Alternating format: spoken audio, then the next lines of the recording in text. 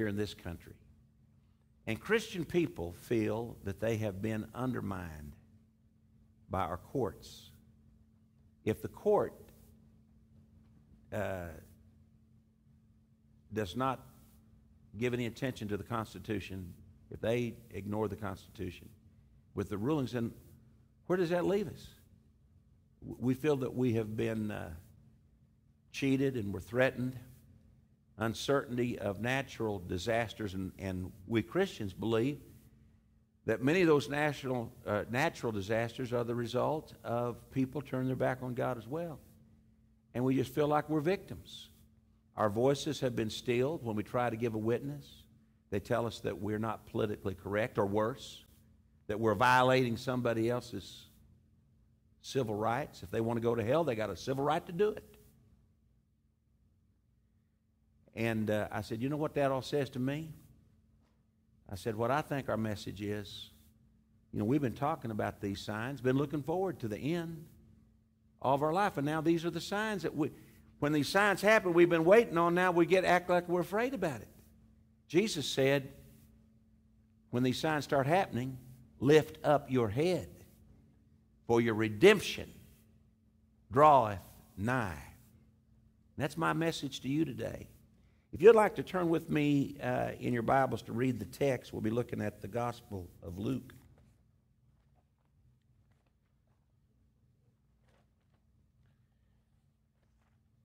Chapter number 21, Luke chapter number 21.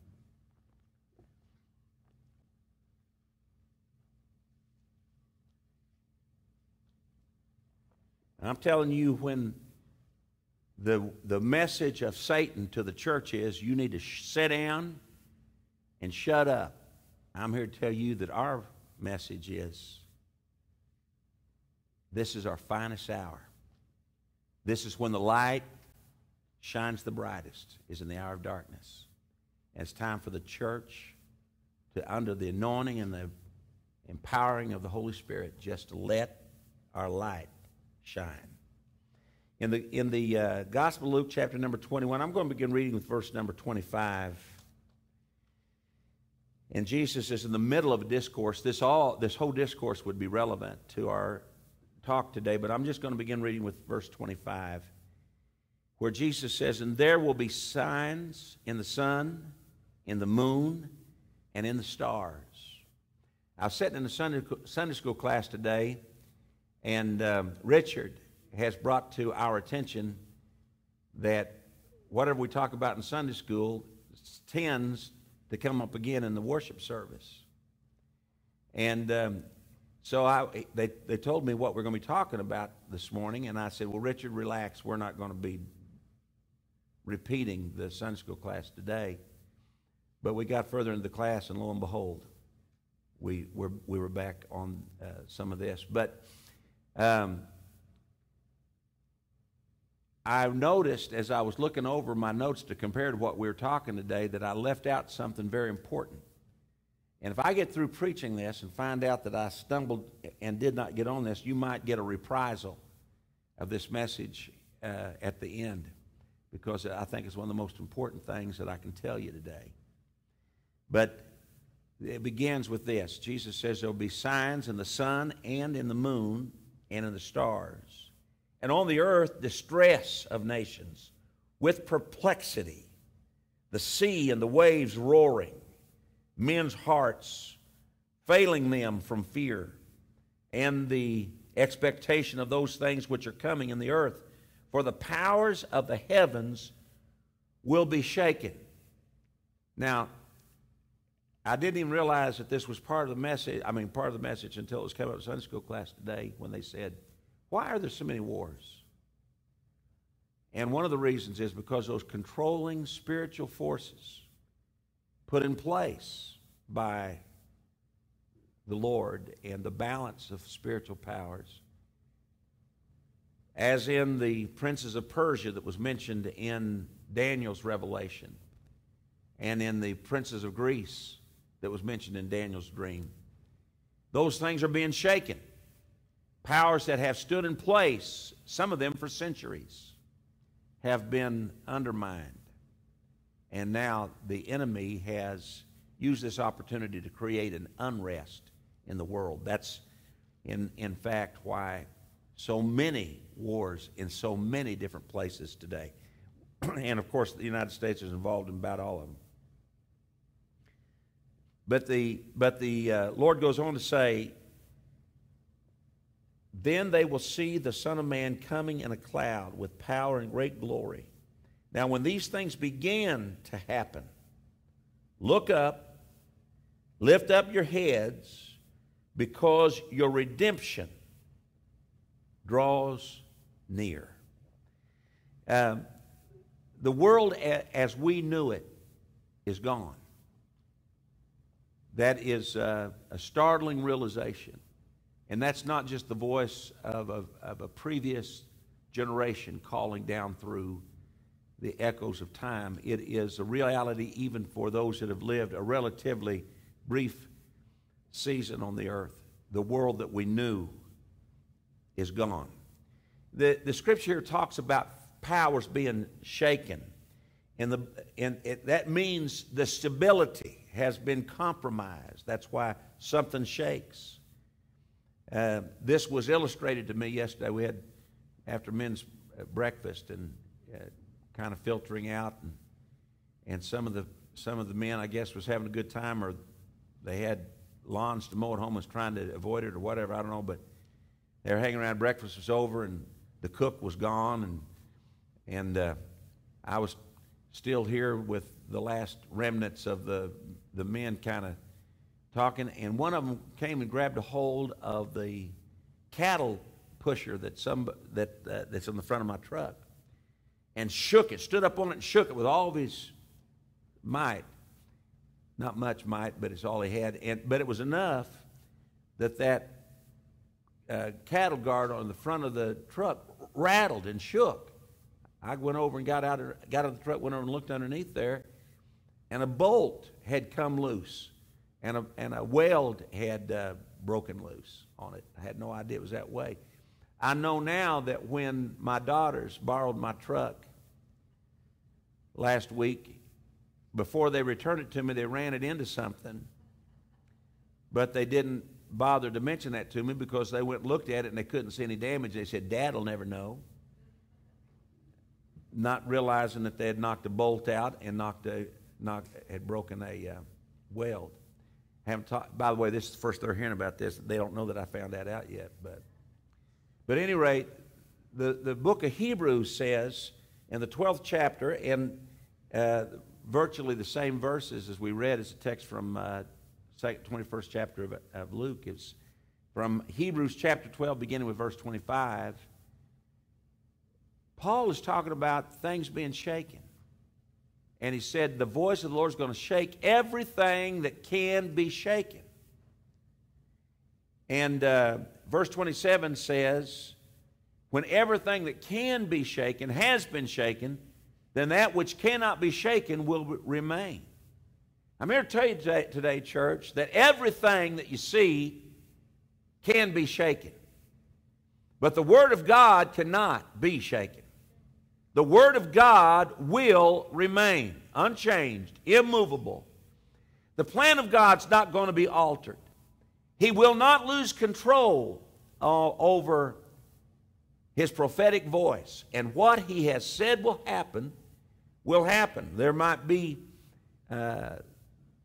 plans of the enemy to dissuade God, but God's Word will abide forever. It is not going to change. In this day that we live, I said that the world that we knew is gone. For example, the political boundaries in the Middle East have been changed. I realize that most people have a handle on this, and so if this is too elementary for you, just hang on for a moment when I explain that ISIS, or some people just call them IS, some call them ISIS. It has to do with some Islamic extremists that have formed their own government. They do not have a country. They have begun to occupy, first of all, Syria, as Syria's government was under siege, and the United States said, well, let's help topple that government in Syria. They've been opposed to us, and they've opposed us in what we do, and we really have suspected that they were Iraq's ally, and maybe even some of those weapons of mass destruction that had been supposed to be in Iraq maybe were moved over to Syria. These things are all conjectured. So our commander-in-chief didn't want to send soldiers to Syria to overthrow that government, but we thought, well, wouldn't it be great if rebels overthrew that government? So we gave them our weapons to attack the government in Damascus. And now they have used the weapons we gave them not only to attack Damascus, but to establish a presence in Iraq. And the same territory that we went over and took away from the regime of Saddam Hussein now has fallen to these extremists. And so when we talk about ISIS and their power and all that they've been able to do militarily, we were the ones that gave them the guns to do it. I love the way you're shouting now. Our greatest enemy in the world are shooting at us with our own guns. Thank you very much. Doesn't sound scary to anybody? Political boundaries in the Middle East have been shaken. The Constitution of the United States is now under siege. I do not have the right words to say, and I want to be very careful with what I say. But I would say that, I'll put it this way, I would almost have rather seen them write an entire new Constitution than to cut the one that we've used for 225 years to shreds the way they have in the last 2 years. And we find it easy target to blame the president, the executive branch of government. But the judicial branch has to take equal blame for what's going on. What I'm telling you is basically today the Constitution of the United States does not have the rule of law in this country anymore. And that is serious. In other words, we don't have law. This goes back 2 years. The president said, I have a law that I'm supposed to deport undocumented aliens in this country, but I'm not going to do that.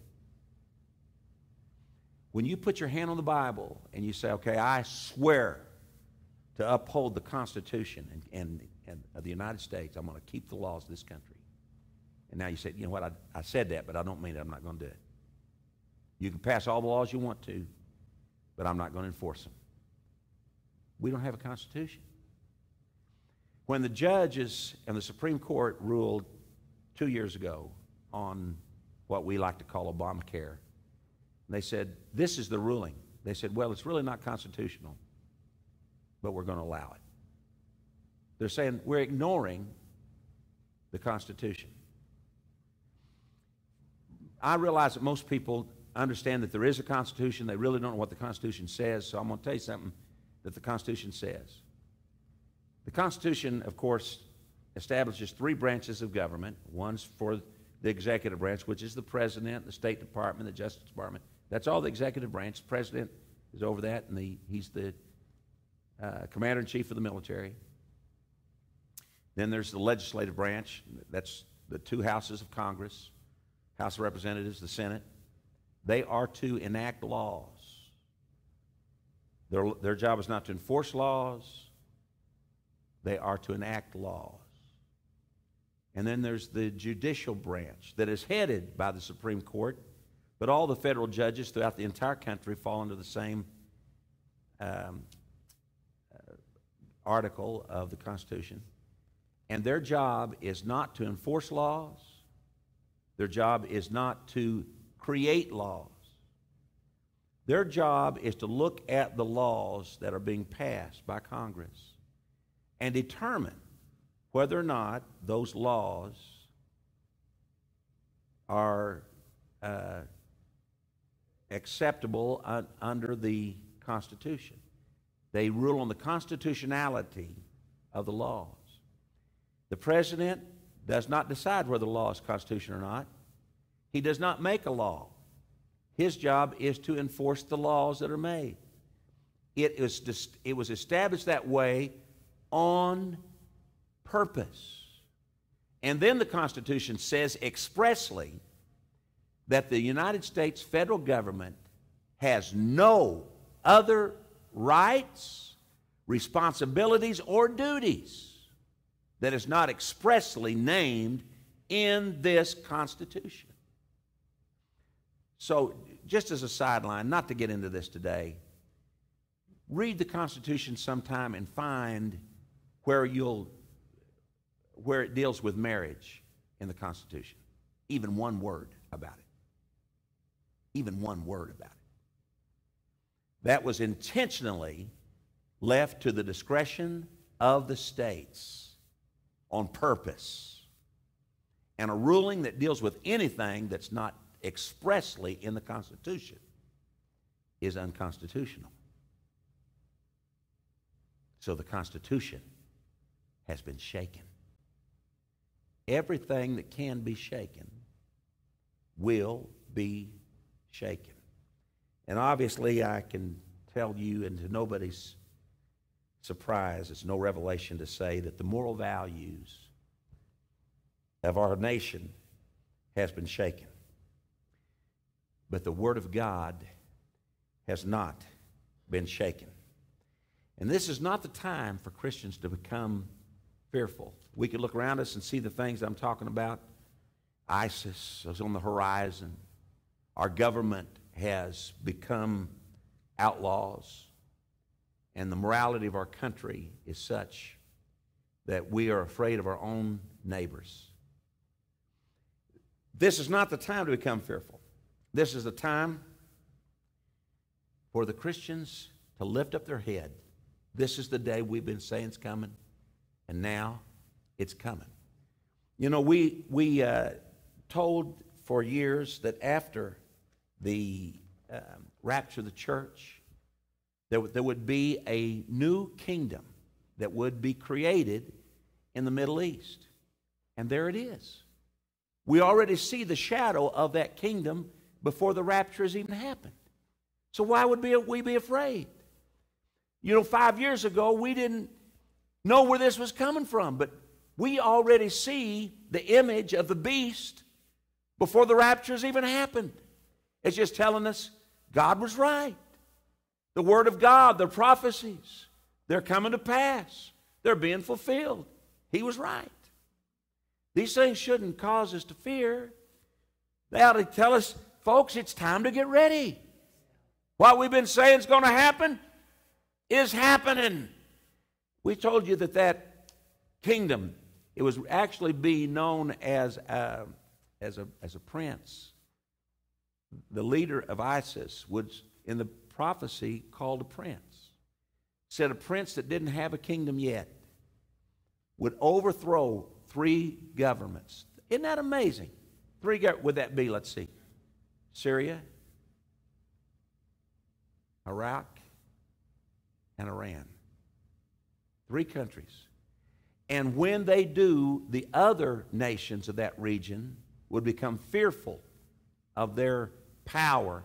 And instead of fighting them, they would form allegiance to them. And now it's happening in front of our very eyes. It is transpiring. It is coming to pass. Don't be scared. Be glad. It is upon us even now. I'm going to move ahead to this one more thing, and then I'm going to bring this to a conclusion today. I've probably given you more details about the government than you're planning to digest today already. So let me just come to this. You know, I'd heard a little talk about what the prophetical teachers were calling the blood moons, but I had not got a handle on what was happening. They have known this was coming for many, many years. And you may have heard people talk about the blood moons and wondered what the significance was. Let me tell you what about the blood moon. The so-called blood moons, because of certain way that the light of the sun is refracted off of the earth and then shines on the moon behind us, it makes the moon become dark and turn that reddish color. And it happens every now and then. Not every year generally, and certainly not twice in a year, and certainly not twice a year, 2 years in a row, but it does happen. But it's a natural event. I mean, they can predict when the next one's going to happen, and they can predict when they're going to take place, and have predicted them for the next 100 years or more. They know when this has happened. It's a natural occurrence. Here is what's not coincidence about this story. That these 4 blood moons would happen in 2 years, 2 each in 2 years in a row. And that each time it would come on the first day of a major Jewish holiday. That's what's unusual. See, the Jews, we need to, if you want to know about what God's doing, always watch the Jews. Why? Well, because they're His people. Someone said, well, they rejected Jesus. Yes, they did, but God didn't reject them. They are being chastised because God chastises His children. Did you ever get spanked to taking the woodshed by your mama or your daddy because they loved you? And you may not have thought they were loving you when you were there, but you realize later that they did it because they loved you. And when the Lord takes you to the woodshed, He's done that with me. When He takes me to the woodshed, I know that it does it because He loves me. And that's the way it is with Israel. They've been at the woodshed. It's been a long visit to the woodshed. But God always uses His people to reveal His will to the world. God spoke to Abraham and He said, I am going to bless you, and I'm going to bless your seed, and by your seed shall all the nations of the world be blessed. And if God is going to bless the world today, He'll do it by blessing His people. That was so obvious. That was the whole deal about World War II and Hitler's onslaught against the Jews. He realized that some of these central powers across Israel financially were all Jewish. It caught his attention because God would bless the world financially even by prospering the Jews so much that the overflow blessed the entire world. And now God speaks to us today, the whole world, by speaking to and through Israel.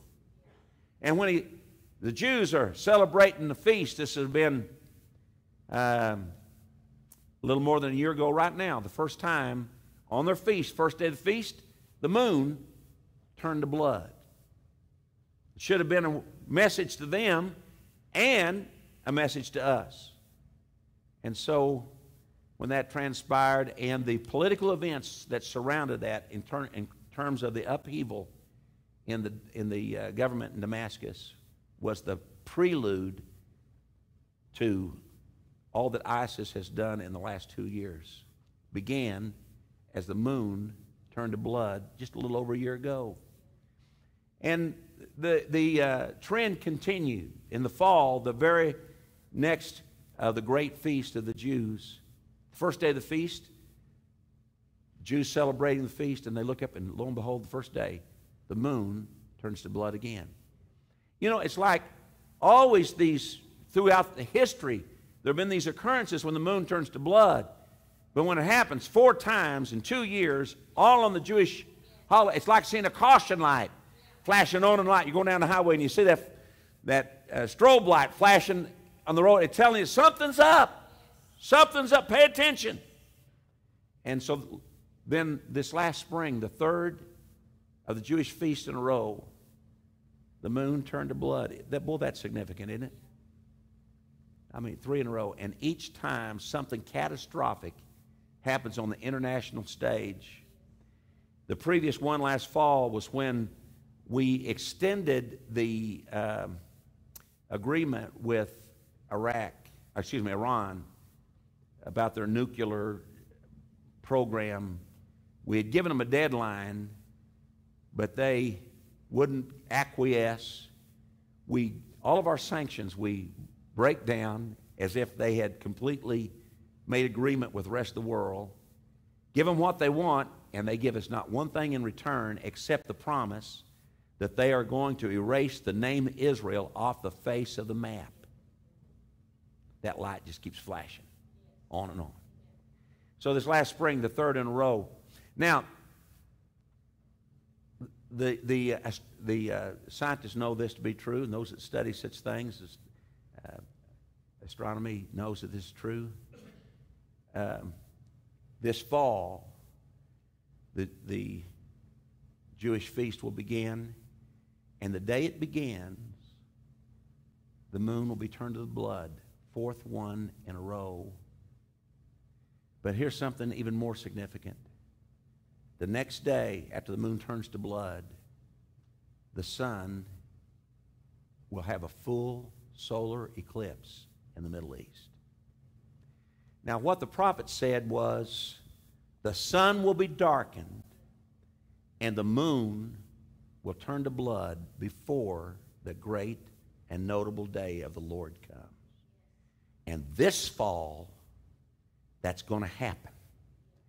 And I'm going to tell you that each time, the last three, that we've experienced a blood moon, and each time it's been on a Jewish holiday, these last three blood moons, something catastrophic has happened in the world. There's been death involved with it. There's been the upheaval of nations involved with it. Everything that can be shaken is being shaken each time. And now we know that this fall is going to be the fourth one in a row. And it leads me to believe that something catastrophic is going to take place in September. Folks, that's just 2 months away. And I'm really expecting something catastrophic is going to happen. When not only the moon turns to blood, but the sun is darkened. Something catastrophic. So you say, well, what should we do? Should we dig a new shelter? Should we buy some extra bottles of water to put? I'm going to tell you what to do. Lift up your head, for your redemption draweth nigh. And so, church, I'm going to quickly give you what we need to be doing in light of the things I'm talking about. We could talk a lot more about the things that are disconcerting, things that are shaken, things that are very frightening to the natural mind. But you understand what I'm telling you today. And I'm telling you that as a result of these things, the church needs to take a new position. I don't believe that this is time for us to become politically activists. I believe it's time that we did what the Scripture has told us to do. First of all, we need to be encouraged. Lift up your head. We need to be encouraged as people of God today. We need to take seriously the fact that these days that we're living in are days that the Lord has earmarked prophetically, that the greatest days of the advancement of the kingdom of God will happen as a result of the judgment that is poured out upon the planet Earth. This is not time to become frightened. This is a time to become emboldened. Lift up your head, because redemption draweth nigh. Now, we all know that Jesus is the Redeemer. We talk about his passion as being the act of redemption, that he died for us and he rose up from the grave. We always talk about that as the passion of Christ, the redemption. But I want you to understand, really, although he purchased us at Calvary, and the purchase was confirmed when he rose up from the grave. The fact is, although we have been bought, we have really not yet been redeemed. A number of years ago, I had come, I don't remember how, but came into a small windfall of money. And so my wife really loves furniture, old antique furniture. We don't have any of it, but she loves it. And so there was an auction where they were selling some antique furniture. And so I just pulled in there to see if I thought there's something that my wife may like. And the fact is, I thought she'd like everything. But I couldn't afford it. And so I just sat there and looked at that beautiful furniture being bid on and sold to other people. But they brought out 3 old wingback chairs. And they were beautiful, old. They needed a little restoration, but really beautiful. And I thought they were selling all 3 at one price. And so I thought I was really getting the bar. I started bidding. And so when I finished bidding and I was the last one, that's how you win an auction. You're the last one with your hand up. Anyone can win an auction if they want to. All you do is raise your hand and leave it up until everybody else quits. So I thought I'd really got a bargain because I thought I bought all those chairs at one price. I found out that was each. But I'd already bid on it. So I told the people back that was taking my name and putting my number on the purchase. I said, I've got to go back home and get my truck, and I'm going to come and pick these chairs up. I'll be right back. And they said, that'd be fine. And so I drove home, and I said, honey, I've bought you. She said, you're going to love this. And she said, what is it? I said, oh, I got you. You're going to love this. And on the way there, I'm describing these wonderful chairs. She said, what'd you pay for them? And I just ignored this question. I just said, this is so cool. You're going to love it. Well, we went in and we stood in the back of the auction. And so now I take the receipt that they'd given me and go over to the office. And without Linda being able to pay attention, I paid 3 times what I thought I was going to pay for those chairs. And once I'd paid, I went back to where Linda was standing, and I was supposed to drive around the back with my paid receipt now. See, I've already bought those chairs. I paid for them, but they were in the back, and I had to take my receipt back there. But much to my amazement, when I got back there, she said, do you see that secretary sitting there? I said, well, yeah, that's pretty. She said, I bought it. I said, you did what? She said, I bought that secretary right there. And I said, okay, honey, well, I'll go pay for it. And if you see anything you think looks good with it, well, you go ahead and bid on it, get a good price. And so I went back and I paid for the one she bought. And by the time I paid for it and got back, I said, let's go get it. She said, hey, you see that wardrobe there? And I said, yeah. She said, that's ours too. I just bought it. I said, honey, go out to the truck and stay there. I'm going to pay for that. And so I drove the truck around the back, and I ended up having to make 2 trips to get everything. But my point of this illustration is when the auction was being held, we bought it. When I went to the office and gave them the money, it was paid for. But it wasn't redeemed until I took my receipt and drove back to the dock and got those men to help me load what I had bought and paid for into the truck. And so, folks, you have been bought and you have been paid for. But I want you to know it's time to lift up your head because your redemption is getting close. The one who bought you, the one who paid for you, is getting ready to come back and get you. He's going to redeem you. He's going to take you into His arms, and you're going to be in His presence forever. Hallelujah. Behold, I show you a mystery. We shall not all sleep, but we shall all be changed in a moment, in a twinkling of an eye, at the last trump. For this corruptible must put on incorruption, and this mortal must put on immortality. Then will be brought to pass that saying, O death, where is your victory? And grave, where is your sting? We're about to be taken. Hallelujah. It is not an imagination. It is not a hope so. It is a know so. We can lift up our heads with boldness and knowing that everything that has been promised us is about to come to pass. And we are going to be fully vindicated in the earth. We have been considered to be pilgrims and strangers in this land. And our very mindset has been questioned. These people are crazy, looking for a city who has foundations, whose builder and maker is God. But in that day when He comes and He redeems us, we will become possessors of that inheritance, and it will be forever ours because of His greatness and His glory. Hallelujah.